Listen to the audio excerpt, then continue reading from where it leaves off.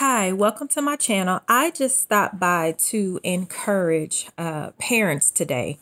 There's no manual for parenting, what we should tell our kids, what we should teach our kids, expose them to, whether or not our kids will grow up and make us proud, make us disappointed in their decision-making lifestyle, whatever.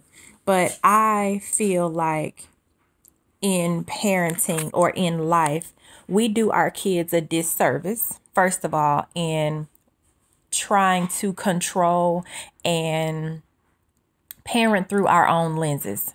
I feel like exploration and allowing them to navigate is what brings that happy medium. Now, true enough, we have to facilitate our kids and we have to assist them with decision making and providing consequences and things of that nature.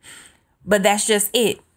Facilitating their life, facilitating their journey, their path, their road to success. It's not for us to put into their heads to be this great football player, this great scientist, engineer. If they want to go and be a cosmetologist, like, we should get behind that and support that, because there's enough money and enough careers and paths for everyone to take and for everyone to have their own destiny.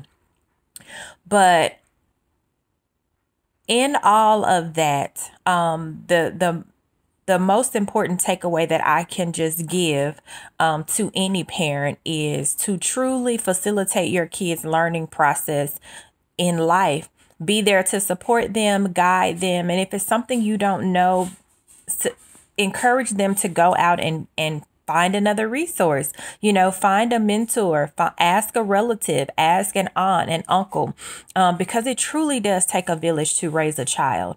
And I must say that it is one of the most daunting, but also rewarding, if that makes sense to you, things that we could ever do in life. And we never stop parenting. Just because our kids are grown and adults, we never stop parenting them. So continue doing what you're doing. Be open to feedback. Be open to hearing what your kids have to say. Today's kids are very, very different, and we have to be willing to go with the times, as well as teach them morals and values and how to think and how to be a loving person in such a nasty, nasty world. But I encourage you today. I want you to stay lifted.